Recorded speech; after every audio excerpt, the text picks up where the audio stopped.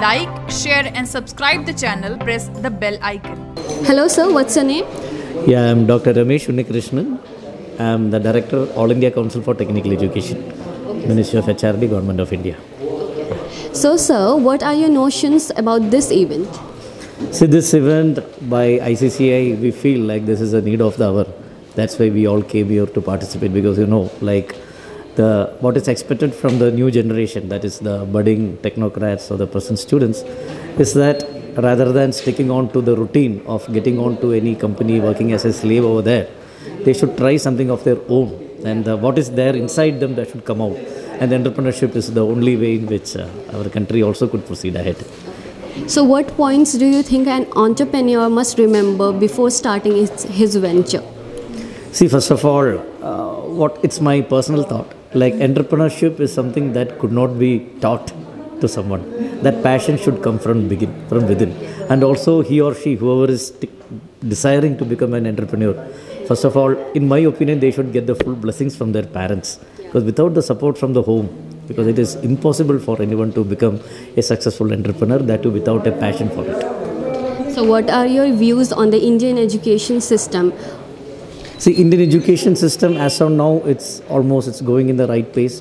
Just we are on identifying the stakeholders, the important stakeholders as the teachers and the students. And even regulators like All India Council for Technical Education, we are churning out a number of activities so that every teacher in our country, because finally it all depends on the teachers how to groom the students. They are treated well, their knowledge is updated, and also the students.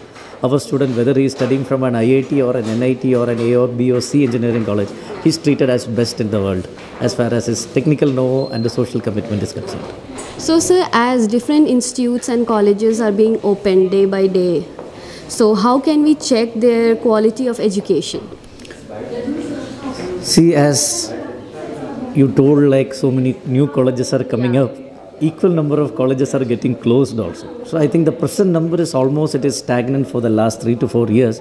And we, AICTE, we regulate the norms.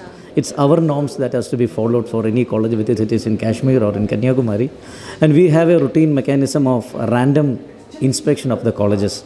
Once in a year or before the first batch of student passes out, or if you get any complaints, just on checking like at least the minimum infrastructure as posed by us, the number of faculty, salary to the faculty, what about the students, what about the intake. Even we have recently taken a call, like if the admissions are not up to the mark, it is less than 30% of the approved intake, we voluntarily are going and reducing their intake and having a quality check, because we know if students are not there, then what about the teachers, what salary will be paid to them.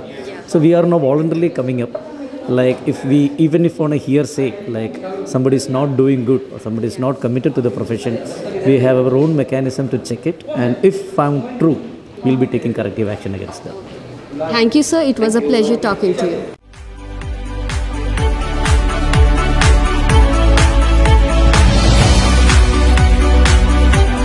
Kindly like, share and subscribe the channel, press the bell icon.